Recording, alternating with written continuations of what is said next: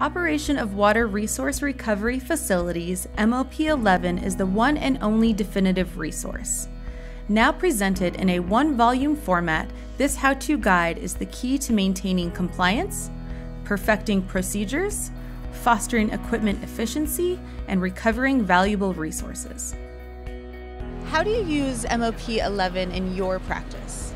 I use it, I would say, weekly, every time I'm either designing a facility or trying to check things about operations. I'll take portions of it in training the students, but I also do use almost all of it in training operators. I'm a product line manager, and it's right by my desk, so whenever I needed some information, I just grab it and use it, from day to day, every day actually, almost, yeah. So it really explains the basics of every single unit process that we have.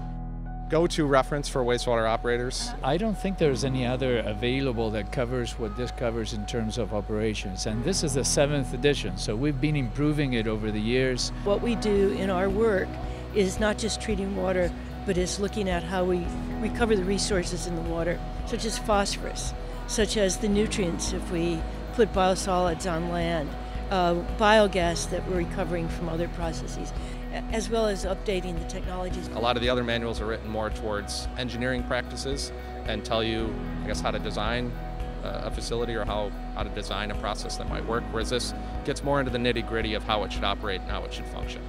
Well, I've really been committed to operators my whole career, and I really feel like they should have the best knowledge and the best resource they can have, and so the Water Environment Federation has a process called our Technical Practice Committee method that involves intense peer review. It makes sure that things are relevant and that things are up to date by spreading it out to the various technical experts and folks involved in the peer review process. So we know what's in here is accurate and represents the state of the industry.